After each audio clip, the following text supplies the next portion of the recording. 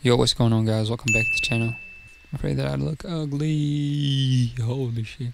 Today I'm gonna show you how you can make some vintage samples, and the most that I'm gonna focus on is how you can use all these vintage effects and how you can put them together and get that real vintage sound. So yeah, I'm gonna start with some piano chords. I'm gonna use Keyscape for that, and let's build some soul kind of piano chords. And after that, I'm gonna show you how you can turn it to a vintage sample. Yeah, let's get started. The grand piano from Keyscape is just like a solid piano, and let's make some chords right now. I'm gonna start in like in any key. That's just like a A minor chord, A sharp minor 7th chord. It sounds like this. I'm gonna raise that tempo to 9. I felt too slow. I'm gonna take it to I like that. The 5th kind of like an octave, because the E is the 7th of the A, so it always works. And I take the 7th down an octave. Sound like this. Yeah, it sound good. Yeah, so I came up with these chords, and these chords sounds good, and let's first check them out. And I'm gonna show you how you can turn them more realistic sound by turning the velocity and adding some streams and some off notes. So yeah, let's listen to that.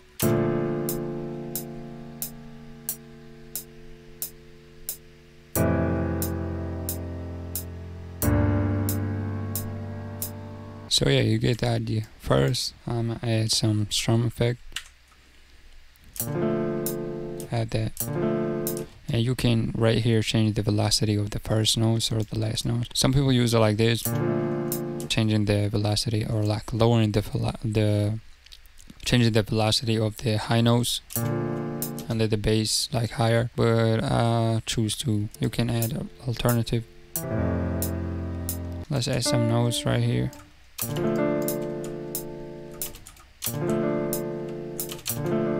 Just some accent notes.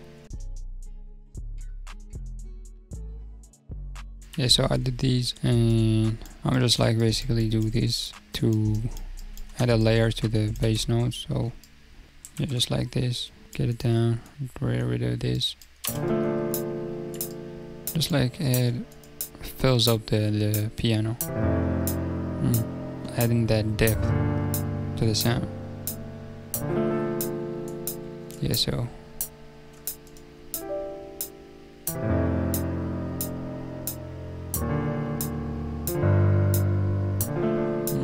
it filled up, like it feels a lot like the low frequencies add a lot of stuff to the sample, a lot of life. So yeah, right now I'm gonna show you how you can turn these chords to some like vintage kind of sound. Alright, basically I use reels a lot. It's a tape machine effect from Audio Things, and I always use like this preset called the bad tape. Let's just give the sound, like, listen to this. Just like fucking the sample up. But what I'm gonna do is taking the wow flutter effect to 0, or just like 3, getting everything down, playing with it till I find what I want. The harness just give it like a kind of saturation effect. Ooh. I'm gonna lower that so we don't blow our ears. Yeah. I'm gonna add some noise and some hiss. Yeah, that's reels. And just like getting bad tape, taking the flutter and wow effect to 0% or 3, just like a little bit settle, and playing with the noise till you find something good. And harness is just like working like a saturation knob, so really good, giving that growth and depth to the sample. Yeah, after reels, I'm gonna add some wow control from G-Hertz, good Hertz. I don't want like too much. I always use this RPM vinyl 33.3. They got like 80, 78, but it's just too much. I love that 33, it's my favorite. And you can choose a lot of stuff, you can play with it. That's what I use as always. Yeah, after wow control I use this low high, also from good Hertz, and I have a preset to the bass, just adding fullness to the bass, called What's Going On. Yeah, just like giving that real depth to the sound. I like it so much. Listen to how it got like so in depth. I use these 3 all the time, and sometimes I play with them till I found the sound I want. But yeah, for now I love what I'm hearing. After that, what you want to add is ambience. Ambience, I use it a lot on my vocals and all my samples. Just give the sample that, like, you know, room kind of effect to them. Just like drowning in the mix. That is the sound that I'm trying to achieve. Adding ambience will definitely get your sampling game. Every reverb have this sound, but I use Ambience because it's a free plugin and give me the sound that I want. So there's a preset called Dark Rainbow Room, just like the second preset. Just give the sample like a room kind of effect. I take the time to probably like 1/500. For my vocals, I always like cut them off. I don't want too much reverb. And take the pre-delay. That will cause some issue with the tempo because it's like 20 milliseconds. And take the width to probably 60. I use 60 all the time, like 61. Leave the size that it is, and just like this. This will make the sample like drown in the back of your mix. While if you want to add drums or vocals or like a artist on it, I'm gonna add some EQ, and that's the shape I like when I see my samples. I always look to this shape. But yeah, I'm gonna take it even more. I'm gonna add some high end, just like make it real open. Take it down. You want to take some of the mids. It's gonna clean up your sample, like between 2 to 500. That's what I always cut. Not too much.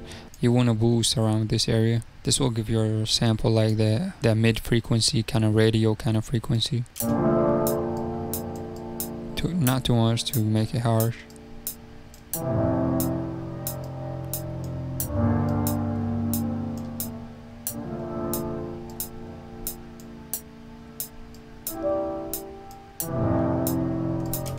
Yeah, now I'm gonna bounce it back to the playlist and let's play with the sample and let's try to add some other melodies to the sample.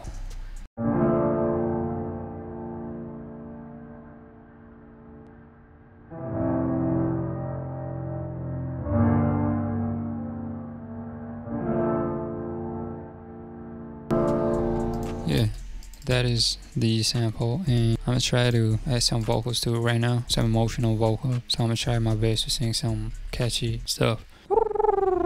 I try to make it work. I try to make it work, baby. Yeah. I try to take it down. I'll try to work it down.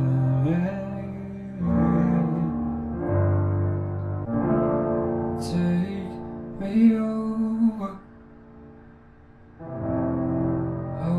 again.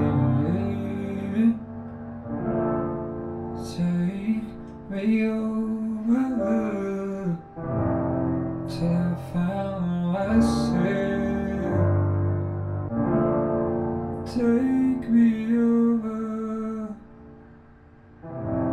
till I found myself.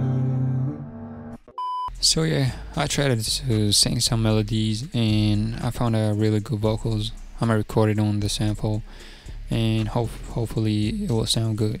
These are the vocals, so dry, and I'm gonna process them and I'm gonna tell you how you can make them sit perfectly with the sample. First, you need a EQ to clean them up. Here, right, like 100, 120. Use Ambience a lot. Right, take it down to about like 450 and the width to 60, pre-delay off. Yeah, now we want to let them sink into the actual sample.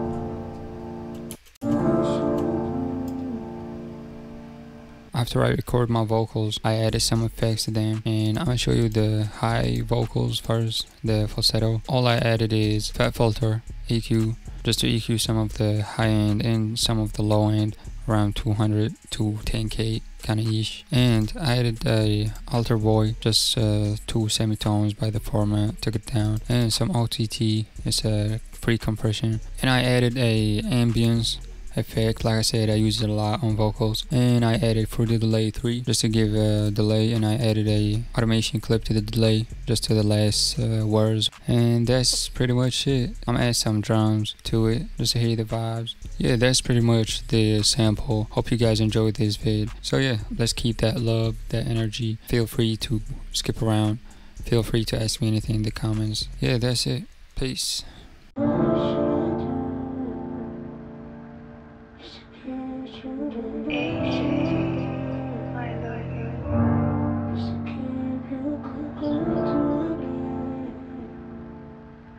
To catch you.